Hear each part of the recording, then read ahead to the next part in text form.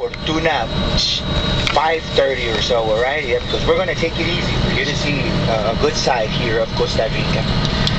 So we're going up there, making a little stop at a lookout point at a coffee plantation, going to the volcano.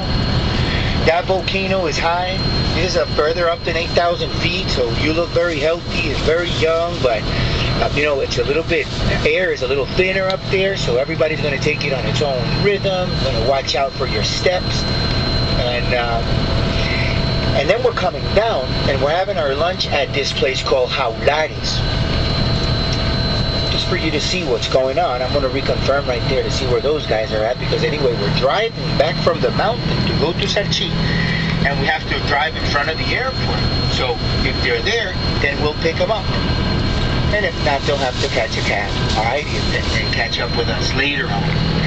Because later on, then what we'll do is that we'll go further up that mountain, and we will drive through the village of Grecia for you to see a little bit of the culture of those areas. There's a beautiful metal church. This is their joy and pride, man.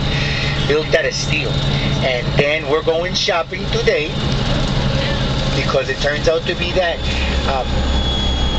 since we're there, and that is Sarchi, all right, Sarchi, the cradle of the handcraftsmanship in Costa Rica, then we want to do that already, because the last day, there's a whole lot of things you are going to want to do other than to come all the way back up there, all right?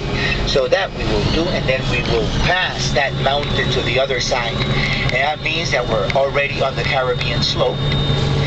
And then we are going to go to this little resting stop, which is really cool. And it has these huge iguanas, the green iguanas. They're there by the dozens because it's a really cool